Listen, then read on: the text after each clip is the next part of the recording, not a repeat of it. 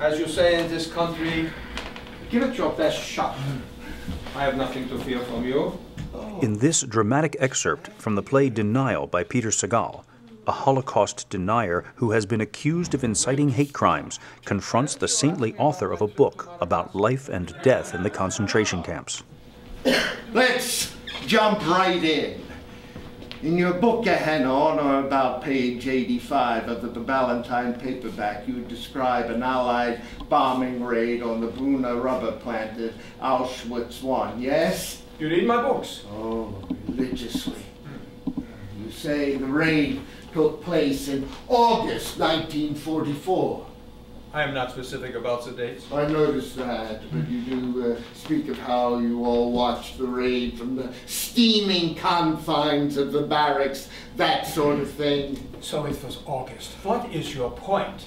Allied records show no bombing raids until December of that year. Please explain the discrepancy. Discrepancy? We had no calendars in that place. For what? To tell us that tomorrow would come? In that place, the future was a threat. Well, poetic society doesn't say much for the accuracy of your account.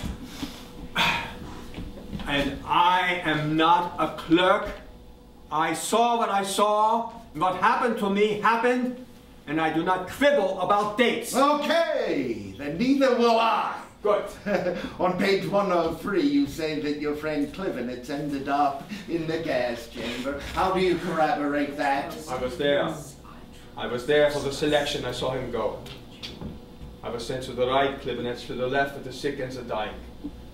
And 2 days later they came and they took him to the gas. But you didn't actually see him go into the chamber. Of course not. So how do you know, really know, that's where he ended up? If I did, I would be dead, and you know that! Convenient, isn't it? That's it. That's all the The time. stench! Furnaces sending the ashes of our families up to the skies.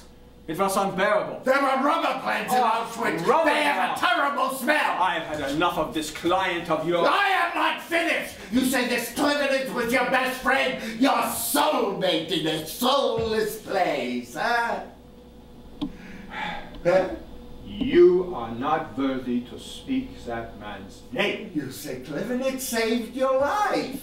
He told you to pretend that you were he, that you, not he, were a trained engineer. Klivnitz was sick with dysentery, and he knew he would not survive.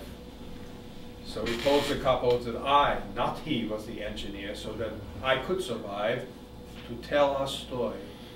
Because he knew that someday some monster like you would come along to deny the crimes. So you worked as an engineer repairing roofs, you say? To deny the crimes committed against us so as to commit them again? What's a mansard? A joist? I have no idea. Basic terms? You'd have to know them to convince the Germans you were an engineer. That's it. That's all. This stops now. But I trapped him! What? Oh, to think that he could convince the Germans he was an engineer. It's ludicrous and insulting. The bombing raids, a thousand other discrepancies. Falsus in partis, falsus in omnis, false in one thing, false in all! Are you calling me a liar? Of course I am!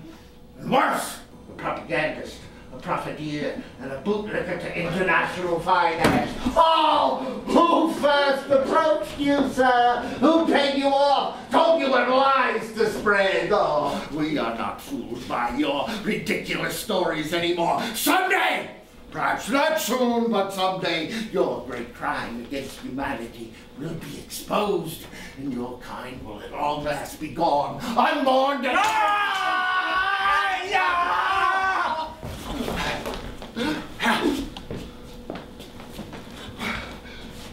They told us that we were less than human, and I never thought I could ever think that way about another human being.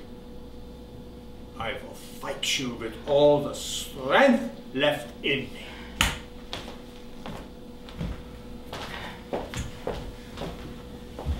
That was new.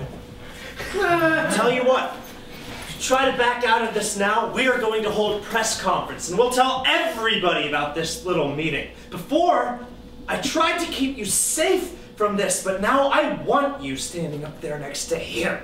Because now you deserve it. Well,